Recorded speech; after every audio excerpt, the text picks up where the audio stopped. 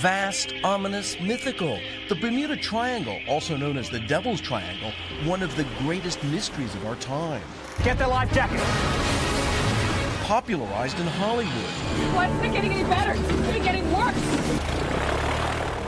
Driving that mystery, stories like the Lost Squadron, 5 U.S. Navy aircraft that vanished over the Triangle in 1945. We're in the Bermuda Triangle. Yes, you are presently in the Bermuda Triangle.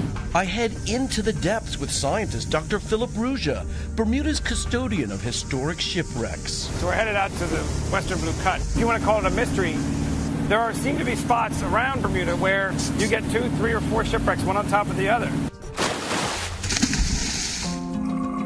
Bermuda is an island settled by shipwreck survivors, littered with over 300 sunken boats.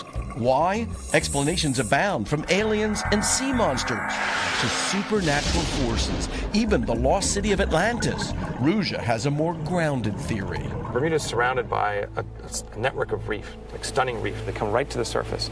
And when ships encounter those, they literally break them apart. If you go back in time to your old wooden ships and stuff like that, those ships had no chance. Stories of those early wrecks fueled the mythology that followed. Using the terminology of today, you would call the triangle. Well, I mean, this is the oldest fake news story in the world. I mean, like this has been around for a long time, and, people build on it. So many theories. Yes, we're still researching them. Lana Lexina, exhibit designer for Bermuda's Ocean Discovery Center, has delved into over a dozen of them. It's not a matter of how many things disappear, it's a matter of how they disappear. Scientists agree. Our oceans remain the true mystery.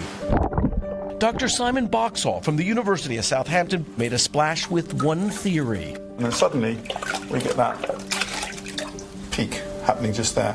The rogue wave occurs where several wave systems come together and they create a superwave. They're rare, they don't happen very often, but when they do happen, you get a wave that can easily swamp a ship, even at supertanker size. A potential explanation in the Triangle's storm-prone waters. Still, according to Lloyd's of London, there are no more losses in the Bermuda Triangle than anywhere else in the ocean.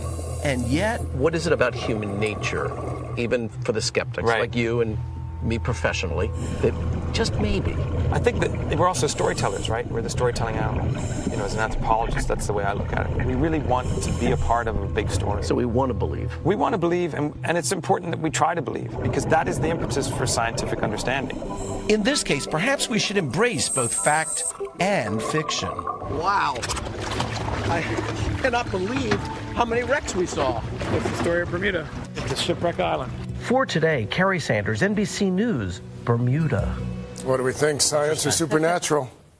I'd like to go to Bermuda and find out. A long fact-finding trip. Further research But if you could necessary. just fly around the Bermuda Triangle, wouldn't you? Just why not? Tempt the fates. Yeah. Let's follow up. All right, coming up.